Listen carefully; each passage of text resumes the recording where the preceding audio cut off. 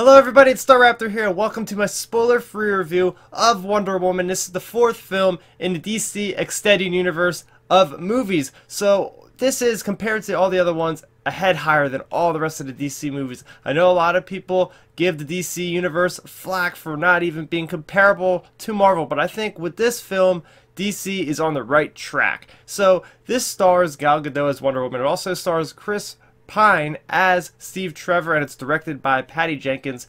So all in all, this is an origin story for Wonder Woman, who is first introduced in Batman v Superman: Dawn of Justice. So we see through a lot of flashbacks, we have Wonder Woman, who grows up obviously on Themyscira. If you're not familiar, she is an Amazon. She grows up on an island full of women. One day, Chris Pine, Steve Trevor, crashes down an airplane and worlds collide. So basically this island has been hidden off from the rest of humanity.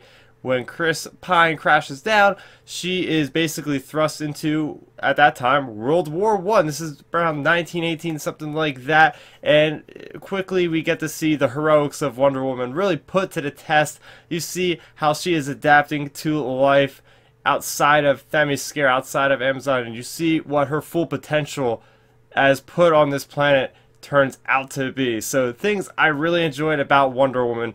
First off, you can definitely tell that they are going for something completely unique compared to the rest of the films in the DC Extended Universe. We have a very different color palette, especially in the first third of the movie or so. When we're on Themyscira, there's incredible sights, just a beautiful island, and then we go to the juxtaposition of having World War I trench warfare, which just looked absolutely phenomenal. So there's lots of places they go to. London, there's lots of places they go into this film, and it just feels like there's so many cool locales that they explore.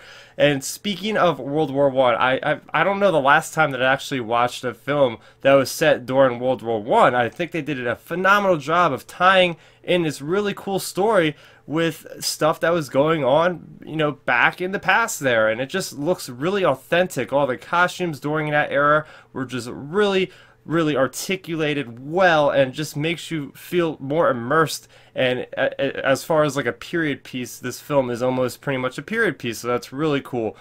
Another thing I really enjoyed was the mythology behind all, you know, the Amazonian lore. So we have, you know, Zeus and different, you know, gods of the Greek kind of era mixed in with this DC, you know, cinematic universe. And obviously people that read the comics are going to be feeling very familiar with this stuff. But for people that have no, you know, prior experience with this character, I feel like they did a great job to really just kind of shepherd in this new legion of fans that's going to be just rabid for more Wonder Woman. So they did a great job setting up the character. And wow, the action scenes, I want to talk about them, because the way that Patty Jenkins shot some of these action scenes were almost something like out of the Matrix in a way. There's a lot of bullet time, kind of slow-mo in there, kind of pausing, just a very stylized kind of combat. It almost reminded me a little bit of Zack Snyder in a way, with some sort of 300 vibes I was getting kind of out of these scenes. And just the way that, you know, you have the World War I era kind of German troopers with their rifles, and you have just Wonder Woman going through and just slashing people left and right using her whip. Just a lot of really cool visuals that are definitely not going to leave my memory anytime soon. And just speaking about Wonder Woman herself, the portrayal, you know, of, you know, Gal Gadot just bringing this character for the first time to film to life. It's just phenomenal the way she did this. She portrays just a character that you would think would be that way after living in isolation, and then being introduced with the help of Steve Trevor into the whole world at large, and just making these choices and the themes that are explored through the eyes of Wonder Woman. How, you know, certain things aren't going politically correct, and she's standing up, she's correcting that. You got to realize that back in this time, women didn't really have a lot of say, and she is being brave. She is standing up for what she believes in, and I think that's one of the biggest things you can take out of this, is stand up for what you think is right. Don't think that anybody's going to let you be held down.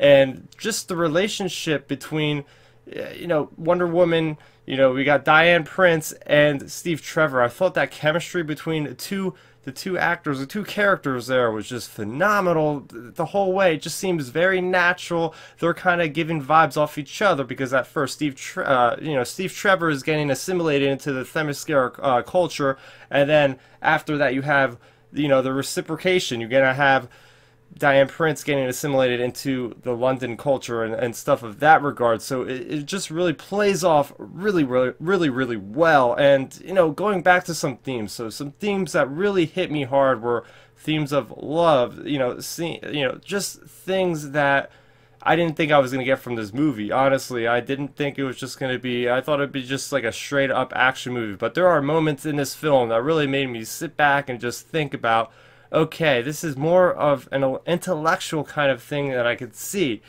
Something else that I really liked were the moments of levity. So a lot of these DC films, minus, I guess Suicide Squad tried to have some laughs, but this movie does a great job of being, it's a very serious movie. We're dealing with the First World War, but there are moments of levity throughout this film that actually provide you with some breathing room from the realities of what is actually going on with the millions of people dying during this, the greatest war of all. And speaking of people dying, I want to give praise for the villain in this movie, because I really didn't think much of what was going on. The trailers did a great job of not giving us too much first off, so I really applaud the people behind the marketing team. For once, we didn't have a lot spoiled ahead of time, kind of like Batman v Superman just gave away the final villain. This movie does it right, and we go in there and there are lots of surprises, guys. I will let you know right now, there are some things that happen in this movie that I was really just on the edge of my seat because I didn't really see it coming, so be prepared for that. But yeah, we have a villain that actually has motivation, that actually has reason to do what he is doing, which a lot of these comic book movies, we are getting these one-note kind of villains that just don't really provide a lot of, suspense, really. So I really like that. However, there are a few things that I didn't actually like so much in Wonder Woman. The thing that took me out of it the most was some of the CGI. I feel like a lot of the movie, especially in the back half, towards the end, it felt almost like a video game. It almost felt like watching some Injustice 2 cutscenes. Don't get me wrong, that looks really cool, but mixed with the live action assets, I felt like it was something like a mismatch between the two, and it just kind of took me out at moments. Something else, when this kind of plagues a lot of DC films, kind of like Batman v Superman in a way, it did feel a little bit too long. I feel like some of the times the pacing, they could have cut some scenes out of there to just like kind of bring it together. This is a very large story. I mean, there's 3 large arcs in here, and it's already large enough, so there is some things they could have done to kind of make it a little bit more concise. And finally, I mentioned that there were scenes of levity throughout this film, and some of those scenes took it a little bit too far. I'm not going to really tell you what, but there were some moments that I felt a little bit uncomfortable with some of the innuendos going on, and it just kind of lingered a little bit too long, and it just seemed somewhat out of place.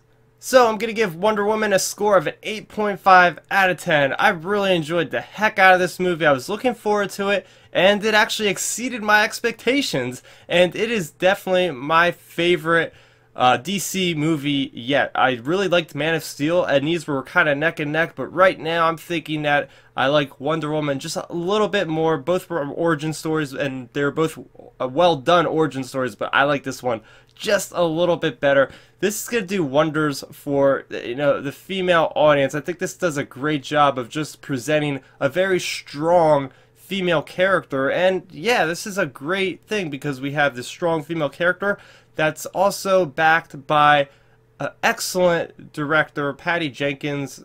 I just gotta applaud her for the excellent work she's doing, and just being at the forefront of filmmaking. And I can't wait for Wonder Woman 2, which I'm pretty sure it's gonna get greenlit. They already are working on that, so it's just a matter of time. But I want to know what you guys thought of Wonder Woman. Let me know in that comment section below. Also, if you like this review, please make sure you check out my other reviews. I also have a review of Guardians of the Galaxy Volume 2. And make sure you subscribe so you don't miss any of my other content. thank you for watching. I'm Staraptor, and bye-bye. So, did you like the video? Then make sure you rate it a thumbs up, and if you did that, go over there, hit that Staraptor head to subscribe to my channel. Doing so will keep you up to speed on all of my latest content, speaking of which you can see a couple of my recent uploads down below. I'm also on social media, so what are you waiting for? Let's start nerding out.